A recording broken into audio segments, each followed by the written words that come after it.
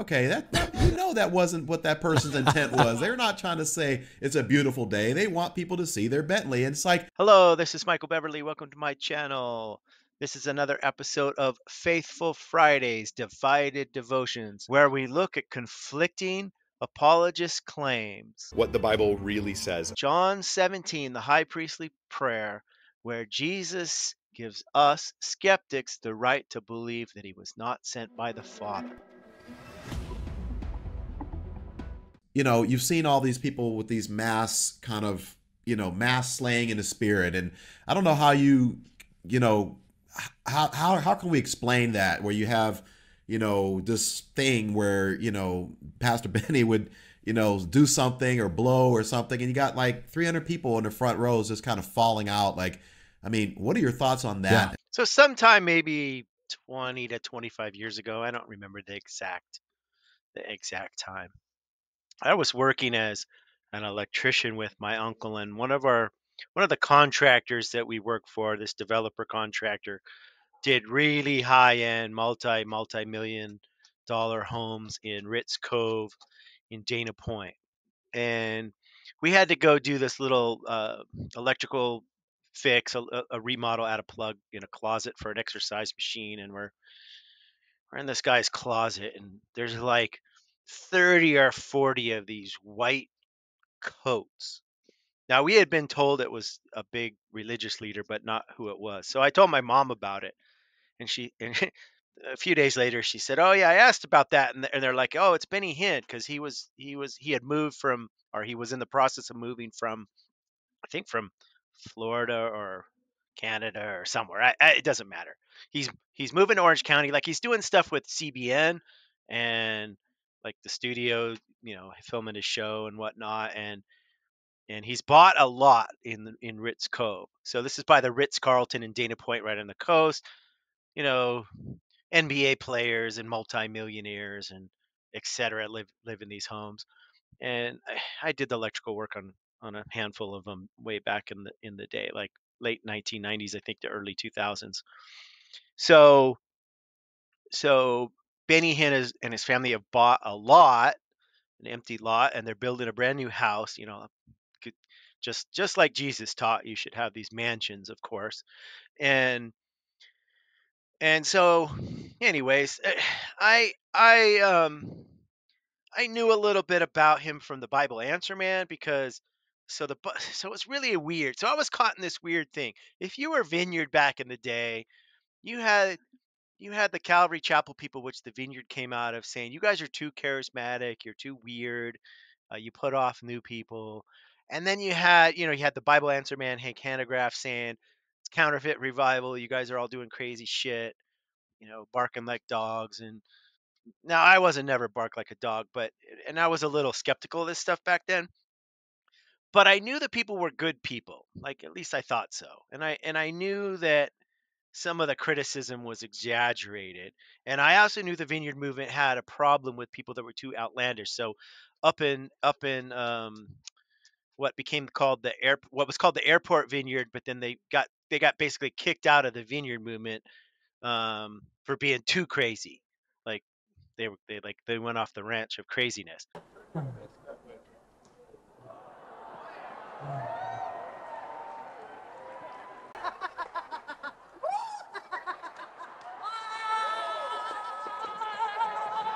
Received miraculous gold teeth in their mouths. And here in Toronto, we've probably had about 300 people so far. This was porcelain on this side. Now, how can God turn porcelain into gold? My God can do anything. So he did. And he said, yeah, it was changing. I didn't believe him. And then somebody gave me a mirror, and it was really there. Did you see it? Did you see it? I did. See it? It's amazing, It's isn't it? real. It's not going away, right? Right. My gosh, they are too. Look at that. I didn't have any. She said, I didn't have any. The top ones are already gold. I mean, this is changing right before our eyes, people. What do you think about this, hon? This rules. This rules. So my thoughts on Benny Hinn were they were kind of in the middle ground. Now, another little sidebar. when I was in the Assemblies of God on Maui before I came back to California and got plugged back into the vineyard. And of course, Assemblies of God is like, speaking in tongues and the Holy Spirit.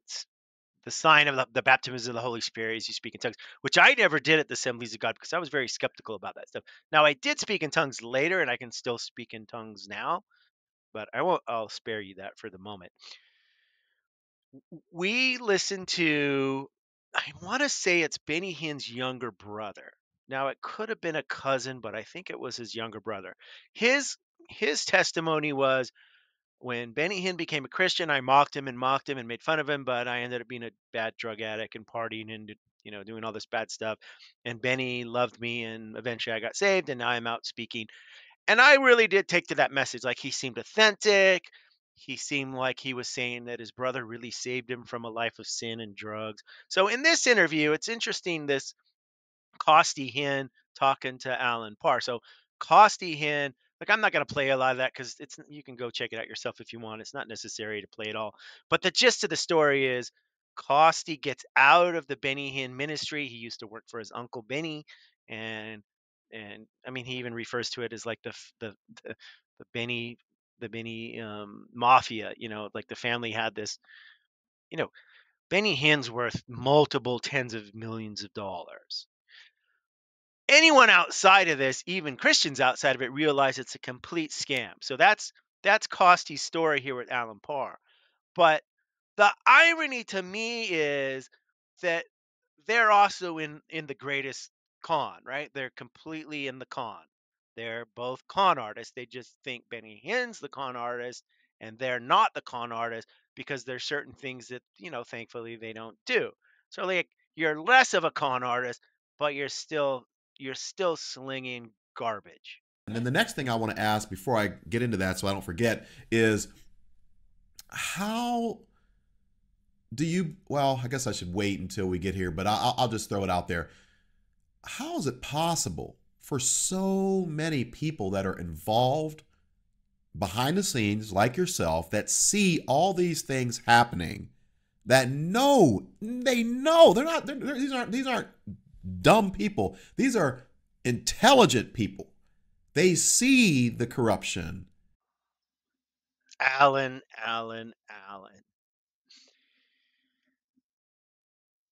The irony here is insane. It's How could they not know they're intelligent people? Turn that same question around and ask yourself. Look in the mirror, Alan, and ask yourself, how can someone as intelligent as I am fall and be hoodwinked for Christianity? Come on, Alan, let's be honest here. Christianity perpetuated slavery until the 19th century. So a black American Christian is just beyond my imagination how you would subjugate yourself to that. How? And how do you recognize that Benny Hinn is a fraud, but you can't recognize that you're a fraud? Because you're just as much, actually, you're probably a worse fraud than Benny Hinn because you know not to go to that extreme because it keeps more people entrapped. So you actually cause more damage. At least most people, like the people that fall for Benny Hinn, are going to fall for a Ponzi scheme or something stupid or some cult. It doesn't matter. Benny Hinn is he's just a symptom of the disease. So we take away Benny Hinn, there's going to be somebody else that'll fill in the gap. But with you come across as, like, similar to uh, Sean McDowell and Mike Winger, and not so much Frank Turek and Jay Warner Wallace and Lee Strobel, because those guys come across as completely slimy. But some of you guys come across as being like legitimate caring for people and legitimately intelligent. I think what Mike Winger is for the sort of uppity white community, the bros and the surfer guys, the California image, tall, bearded, handsome. I think, Alan, you come across for the black community that's still entrapped in Christianity, is that you come across as a nice guy, you're good looking, you got a nice marriage, you seems like you got it together, and you're willing to this is the deception here. You're willing to call out the obvious bullshit in Christianity, and that gives you an appearance of being an honest, like a fair guy, because you're willing to call out Benny Hinn. Look, Benny Hinn is so far off the ranch of being a fucking crook and a complete con artist. And if there is a hell, it was made for people like Benny Hinn. So, like, we all agree on that.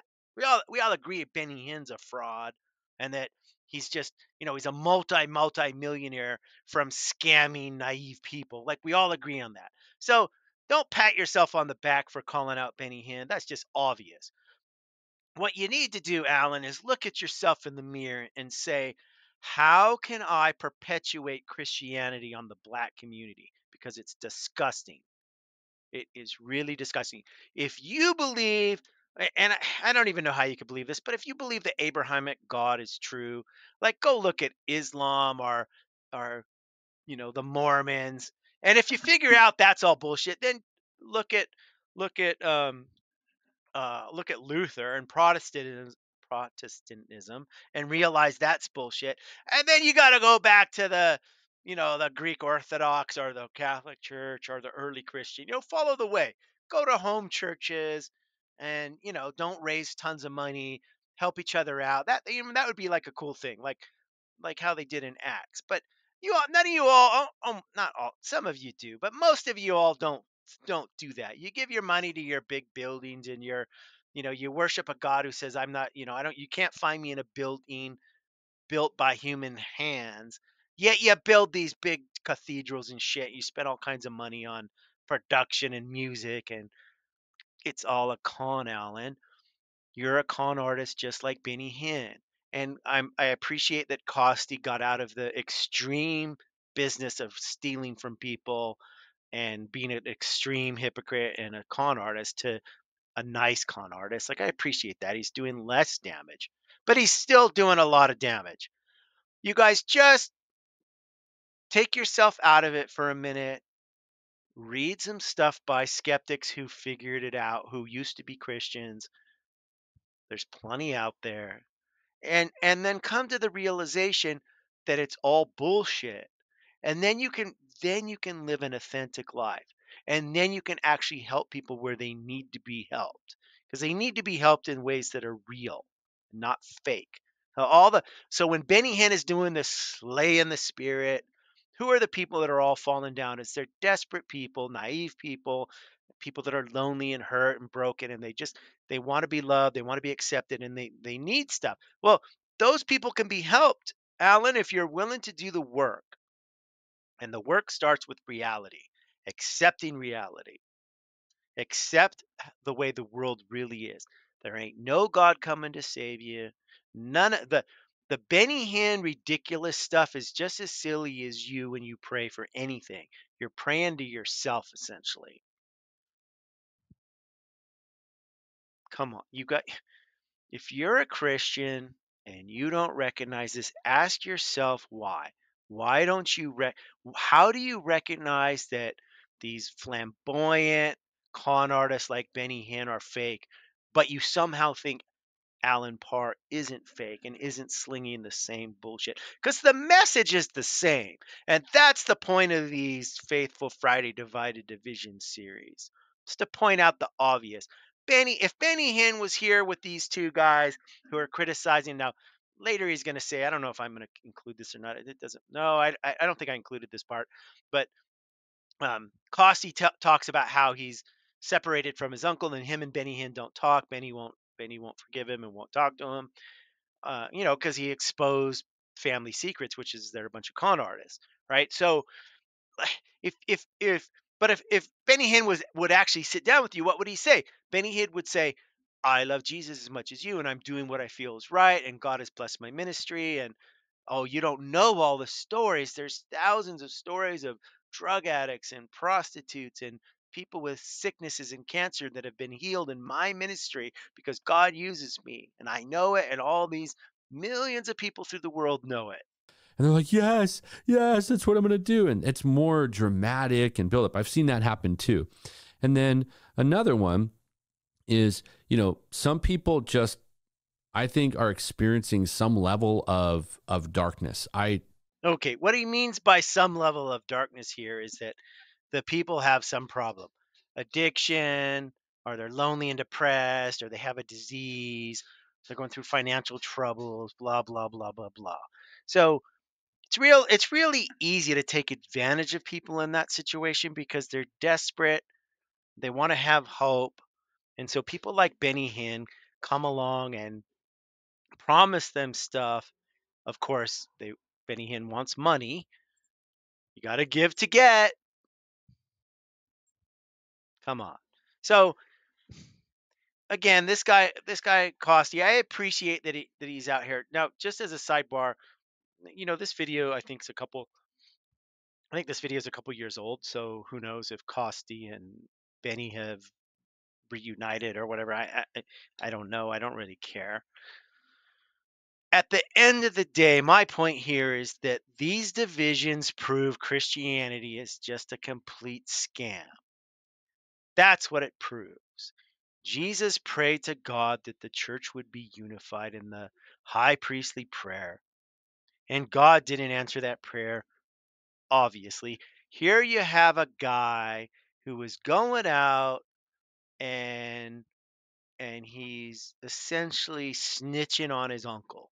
I have to say, Alan, in order to be fair and not broad brush everything as demonic, but say there's got to be an element when a man stands up who is preaching a false gospel and says, fire on you, and people topple. I mean, this happens in cults as well. You can watch footage of, Kundalini cults and different aspects of Hinduism.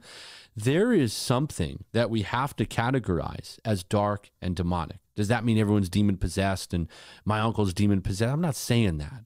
I'm saying that there is an element of darkness. So we want to be discerning. That's why we do episodes like this, so people can categorize. Are you dealing with somebody who's just going, I want to fall, I need to be touched?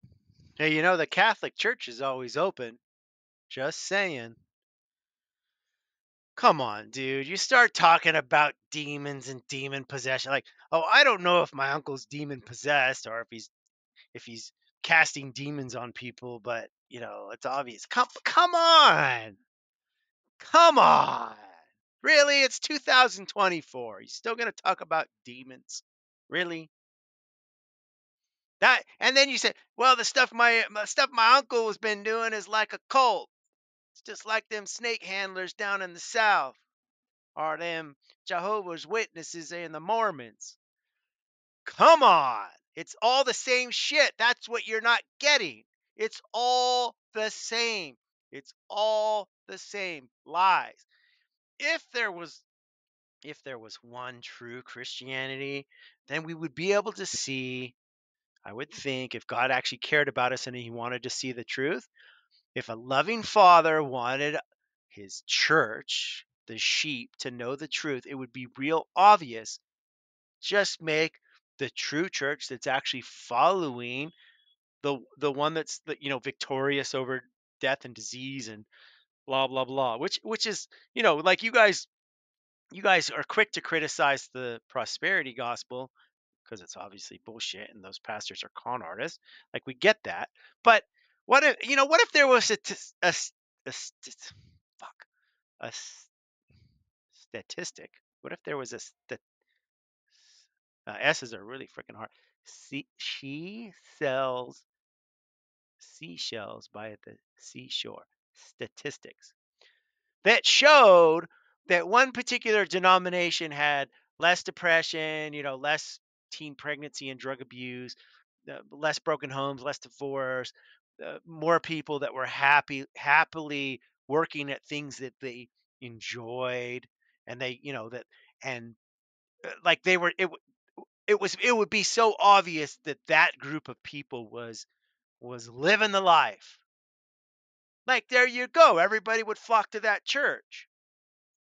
Instead, what you see is desperate, poor people who are naive and uneducated flock to these outlandish ministries and give money they can't afford to give. That's what you see. It's really sad, actually. And again, I'm glad Costi, at least back in a couple years ago, was out exposing his family's wickedness. But I'd say he needs to do more.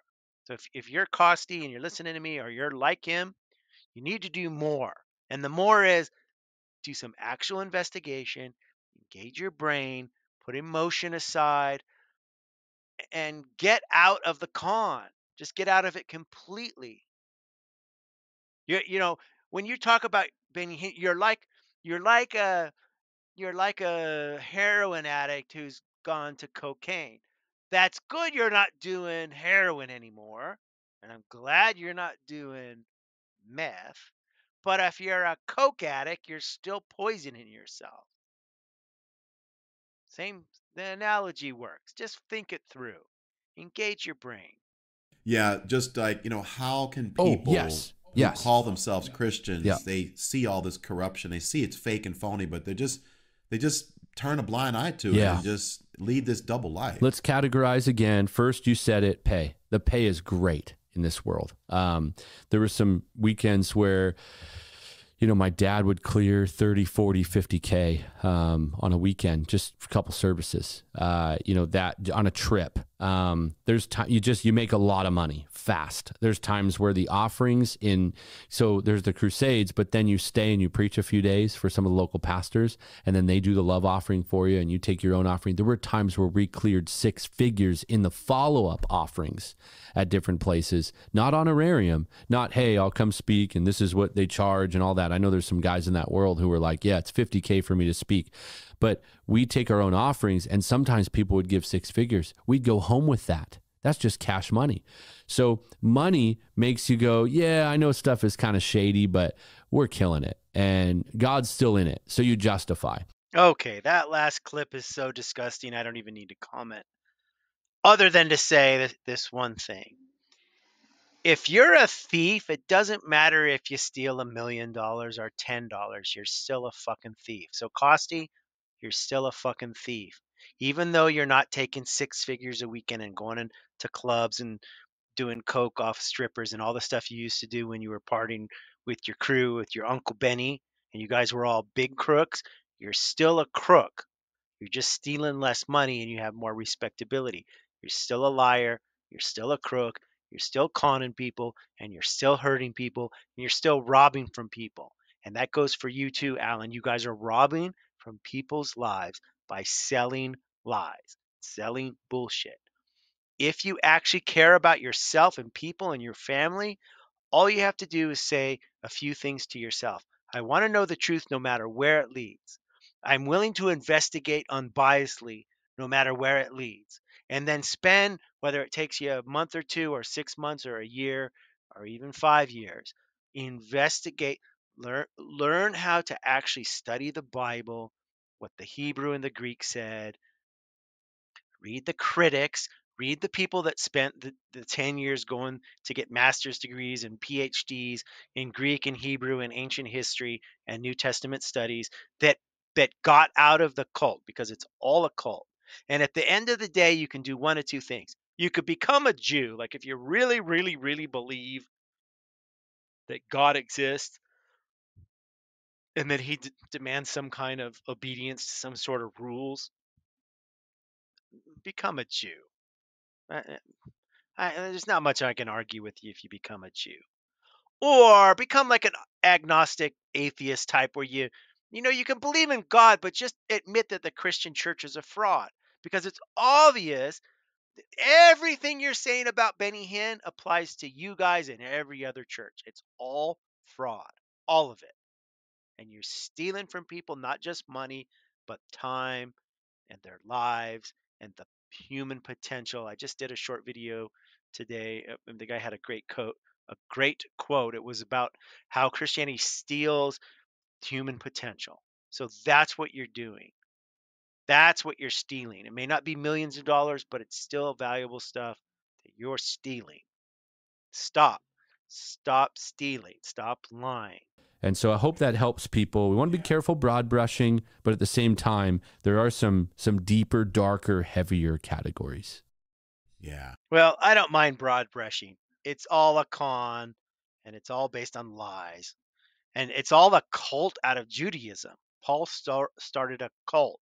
And that's why there's all these divisions and all these arguments, all these things, some of which you even yourself call a cult. So I will paint it with a broad brush. Now, that said, I agree with him that some is worse. Like some of the stuff that happens to altar boys is much worse than losing money. So I agree that there is degrees of harm. And if you say to me, "Hey, I go to a home church. We don't have a building. We don't have a building fund. We don't have a paid pastor. We take turns teaching. We do Bible studies together. And in some of our free time, we feed the poor. We help people. We help people move. Or, if there's widows in our congregation, we check up on them. We mow their lawn. That's great. That kind of Christianity doesn't bother anybody. But once you go to this next level where you're building giant edifices to yourself and paying, rock star musician Christians to put on a big production so you can get 10,000 people in the pews and amass millions of dollars, come on, then it's harming people. And and then it gets to that extreme thing where it's worse and worse and worse. So both things are true. There's a broad brush. It's all bullshit. There's also specific things that are more harmful than others. You don't get an argument from me on that one. In any case, this interview, like I think I watched the whole or listened to the whole interview, and it's super fascinating. But the thing that's most fascinating to me is that these two guys, Alan and Costi, they like don't get it. Like they're they're painting the guy that's obviously a fraud with the brush, but they don't realize it's the same brush they're painted with. They're both out there. Their job is to lie to people, give people false hope, steal from people their lives. They're stealing people's lives. Christianity steals people's lives. This is Michael Beverly. This has been another Faithful Fridays, Divided Devotions, where I make the case that if you just read Jesus' own words in the high priestly prayer, you'll know he wasn't sent by God. He wasn't sent by the Father. By his own admission, he prayed for the church to not be divided. He said, Father, make them one like you and I are one, so that the world will know that you sent me. And that didn't happen. The church is anything but unified. It's totally divided. So we can conclude that Jesus was not sent by the Father. So get out. If you're in Christianity, get out. Get out. I've been cynical, oh so cynical. Never thought somebody could save me from another fall, from another scar. But I'm all healed up, standing steady. I couldn't see colors.